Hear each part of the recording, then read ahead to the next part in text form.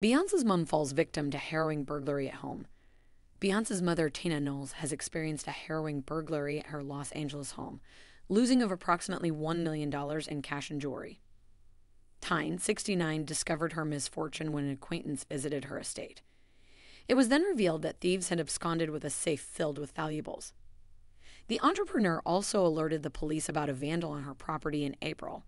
At the time of the incident, Tina was reportedly out of town.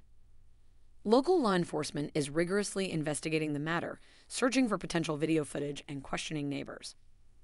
As of now, the details regarding how the intruders managed to enter the property and flee with the vault remain obscure. Tina shares her home with her husband, Richard Lawson, 76. Following the April incident, both Tina and Richard chose not to press charges or file a report.